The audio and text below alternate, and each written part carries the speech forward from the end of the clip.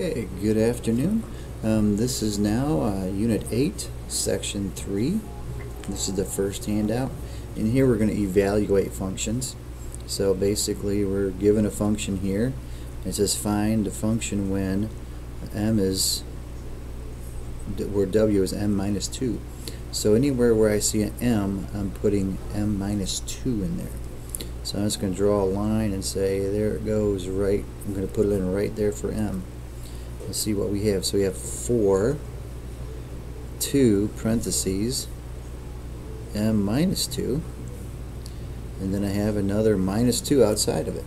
So again, this is just basic substitution. So let's see what we have here. Distribute the 2. So here's what it looks like, 4 then, and then I have 2m. 2 times 2 is negative 4, and I also have a minus 2 sitting there. So final answer, 4 is my power, and then I have 2m minus 4 and minus 2 is minus 6. So there is my final answer. Hopefully that wasn't too bad for you. Interesting, they gave you a real hard one to start out with. Number 3. So here's my function, b of q equals 4q squared plus 7q. I'm going to substitute negative 7 anywhere I see a q in my question. Again, substitution.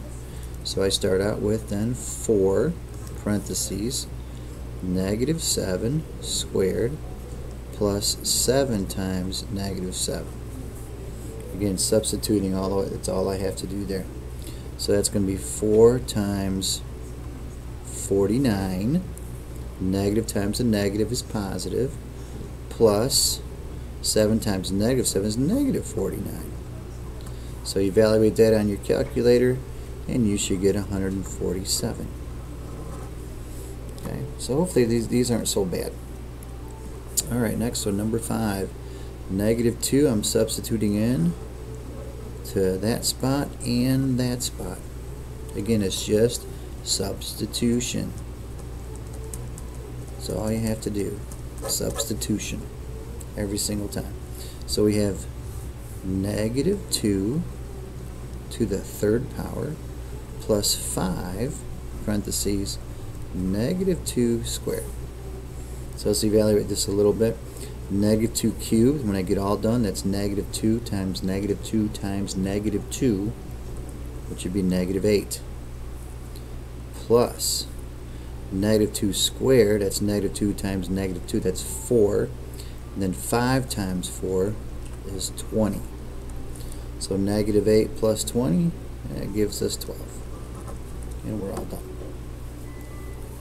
Alright, number 7. Now it gets a little tricky here because, oh, I got all of this to substitute in right there. So that means wherever I see a y, I'm putting all of this in, both the y minus 11. So this turns out to be negative 4, parentheses, y minus 11. Now all I have to do is distribute then.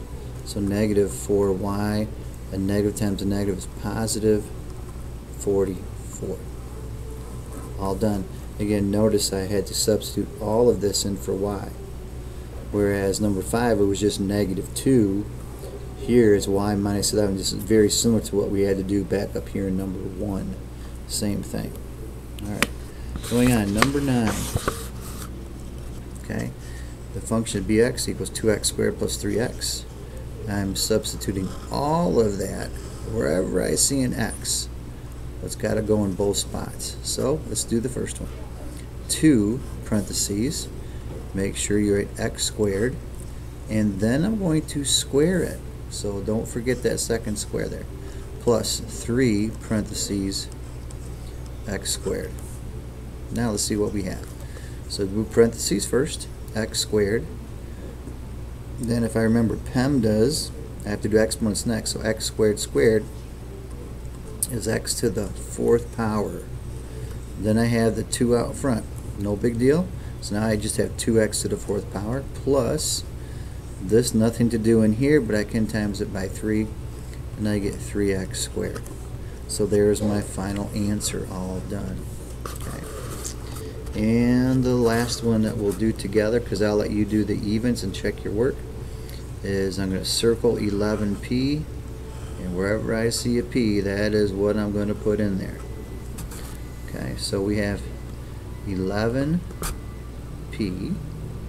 use parentheses, raised to the third power, plus 9 parentheses 11p squared.